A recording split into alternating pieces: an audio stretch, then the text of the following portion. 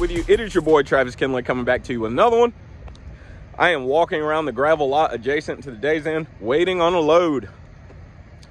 Basically, what I've been doing is doing like round trip loads, working with this agent, you know?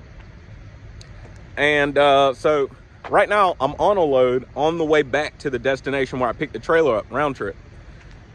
And, you know, usually the way it works is, which I'm new in this, you know, agreement, new working with this agent. But the way it works is basically when you're on the way back or when you're about done with your current load, they're going to, you know, try to set you up with something else. So you just keep going, keep going. So that's what I'm doing. However, they're not going to have loads for today or for this week until a few hours from now. I know.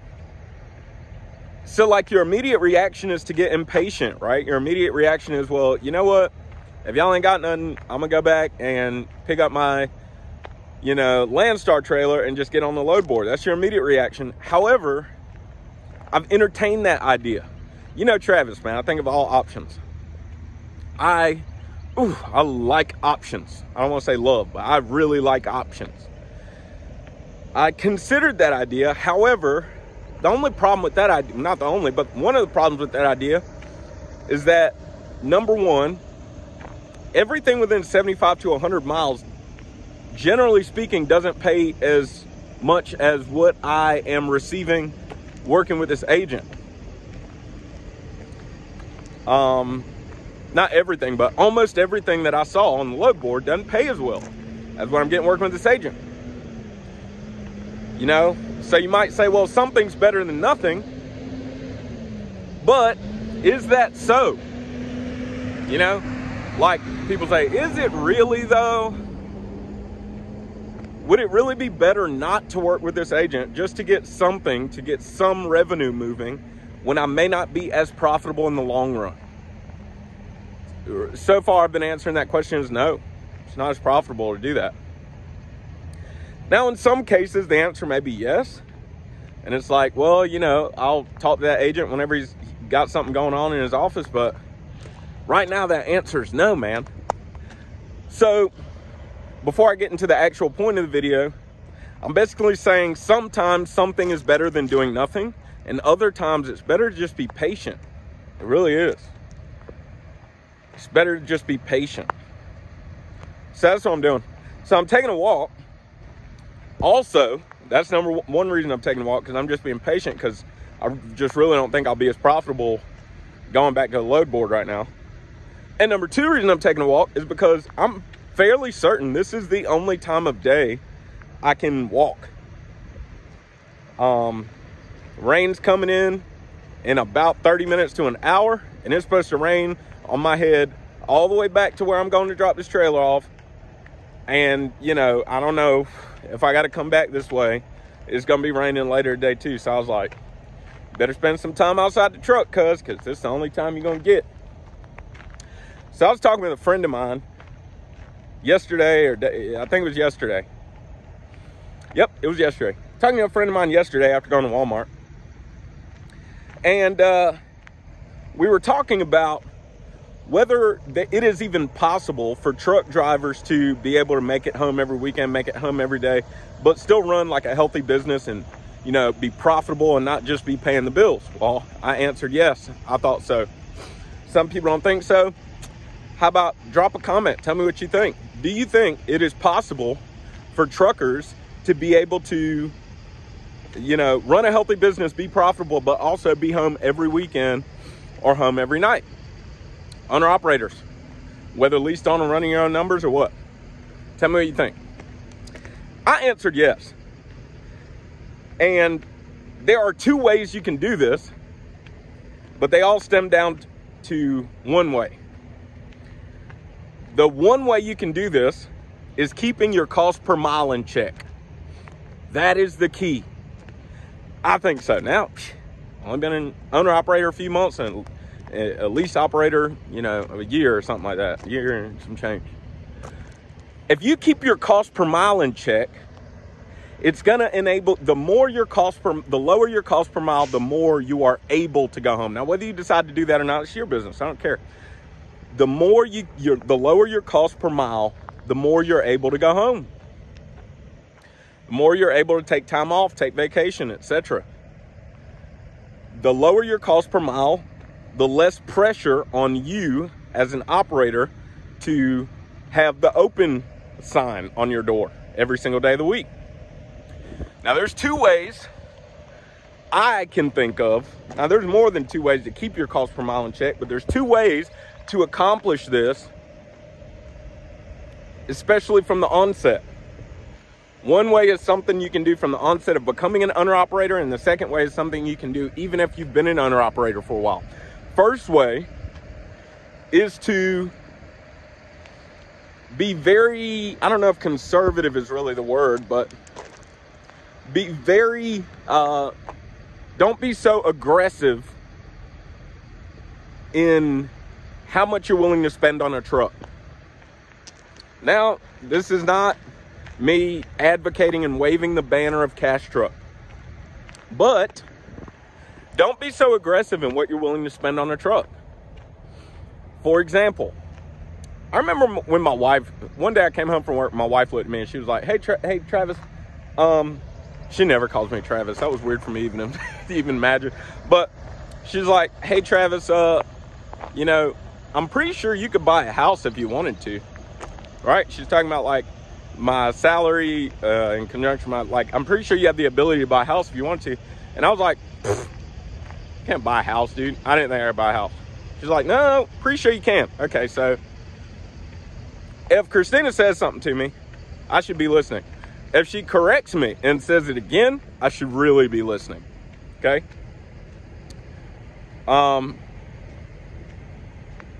When I applied for a mortgage, I was, you know, approved for something like $180,000 something. You know, you can get a pretty decent house in my area with that money. Instead of getting a $180,000 house, I got a house for under $100,000. So that's what I mean by don't be so aggressive in what you're willing to spend when you pay for a truck. Just because you have the down payment for a brand new truck doesn't mean you should get a brand new truck. Now, I made a podcast that touched a little bit on this topic, but it's essentially saying, you know, you don't have to spend a ton of money on a truck just because you're able to spend a ton of money on a truck. You can be a little less aggressive in what you're willing to spend. And what that's going to do is going to bring your cost per mile down, which will allow you to profit more on the loads that you're hauling. And if you can profit more on the loads that you're hauling, you don't need to work as much to make your magic number. Your magic number being that number you really need to make every week, that number you really need to make before you go back to the house, that number you really need to make in order to achieve the goals. Whatever your magic number is and whatever the motive is behind your magic number, you don't have to haul as much freight to hit that magic number if you didn't pay as much for your truck. You're paying $2,200 a month for your truck. That is not going to keep you out as much as paying $4,000 a month for a truck. You're paying $2,500 a month for a truck. It's not going to keep you out as much as $3,500 a month for a truck. That $1,000 is $1,000. Just because you make good money, golly, don't get off track. Nothing burns me up more than somebody who starts making money and forget what $1 is worth. Now I'm going to leave it alone. That's all I'm going to say. All right? So keep your cost per mile in check. One way you can do that is from the onset when you're buying the truck. You don't have to buy something just because you can afford to buy something. Feels really good to be outside. All right, second way you keep your cost per, second way you can keep your cost per mile in check is your personal expenses. This one gets folks, y'all. This one gets folks. This one gets folks more than the truck purchase does because many people just struggle with the truck purchase. Right? Many people are just trying to qualify for a decent truck, right? Most folks don't qualify for a brand new truck and then choose to get, you know, something lesser. Most folks don't qualify for a brand new truck, period. Keep your personal expenses in check.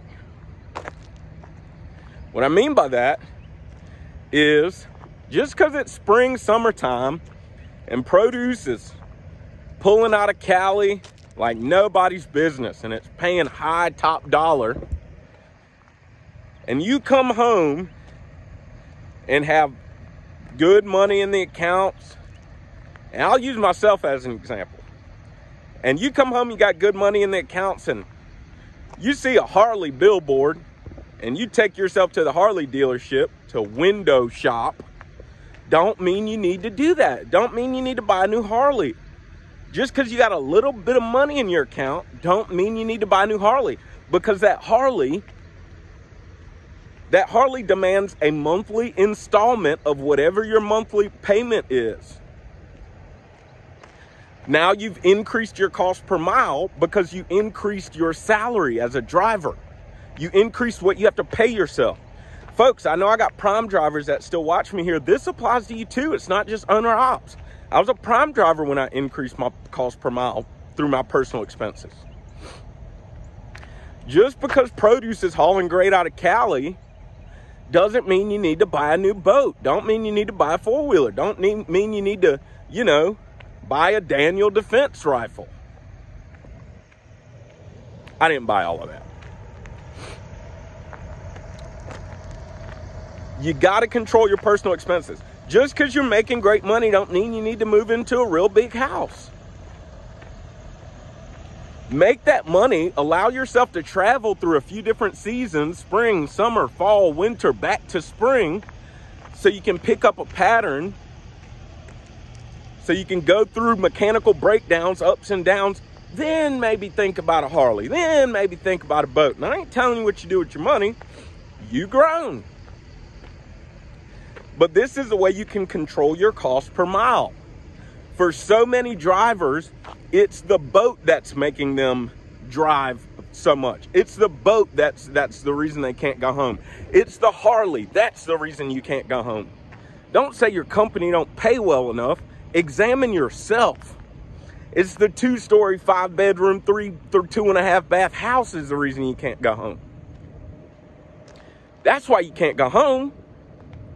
Your personal expenses is just driving your cost per mile up because you have to pay yourself a certain amount in order to live. See what I'm saying?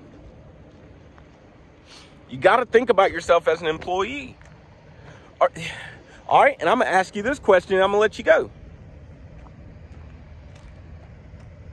Are you an ideal employee for your business, owner-operator? Here's what I mean. Sometimes people will say, oh, you're overqualified, or, oh, we can't pay you enough, Employee will say, oh, that's not enough money. It's not enough of a salary. It's not enough of an hourly wage for me to accept this position. Are you that employee for your business?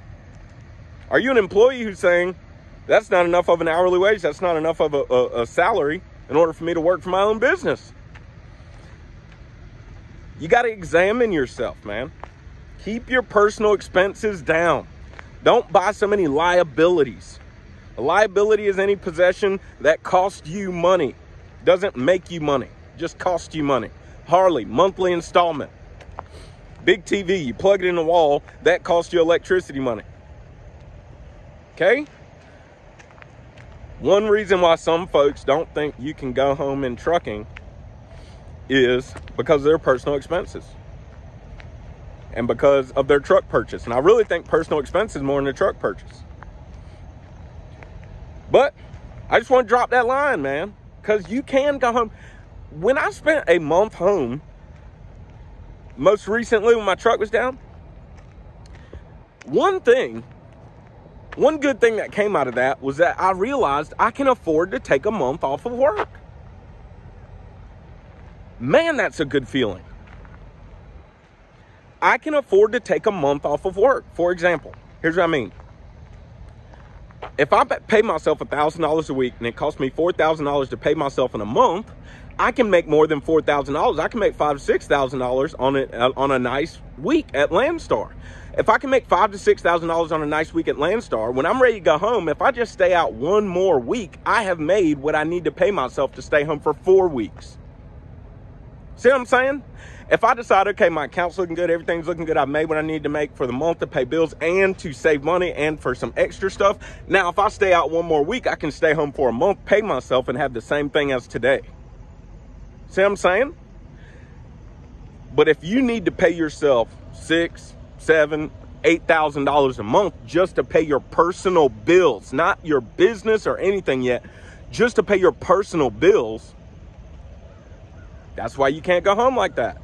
And when you get there, it's why you can't stay home like that. That's what I'm saying. Personal expenses, y'all. All right. I'm going to keep walking and getting this truck.